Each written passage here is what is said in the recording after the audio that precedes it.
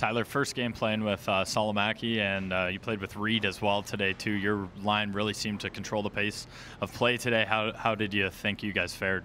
Yeah, Salomaki came in. He had a great game, and he gelled well with us. And as you know, Reeder's obviously a great player, and he's been hot lately. So the three of us just kind of gelled, and it worked out nicely. And you registered a goal today, first one in a while. How'd it feel to get one back on the board there? Yeah, I was kind of losing my mind there for a bit. So that's off the pant. I'll take it any way I can get it. So it's definitely a big one to get off my chest. And what's it say about your team? You guys were able to stay focused. A couple calls didn't go your way, specifically that Salomaki goal in the first there too. So what's it say about this team being able to stay focused and come away with 2 points today? Yeah, that stuff's going to happen. The penalties are going to happen. We just got to keep growing, and we let them come back in the game there in the second, and we got to just work on those parts of our games and not let the special teams kind of control the game, because that's going to happen all the time. And as we get closer to playoffs, it's so important. And Tanner McMaster, OT winner. What have you liked from his game this season?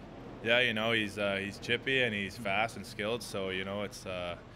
He's been producing for us a lot, and I'm just happy he got that in, and it was a great play by Kenny as well, so it's good to finish it off that way. And a lot of trades in the past week, so this team's got a lot of new faces in that locker room. What's this week been like for you guys? Yeah, it's definitely new, and but that's just how it goes in this league, in any league, and you just got to get used to it, welcome the team, and just get going, and because there's no time to waste.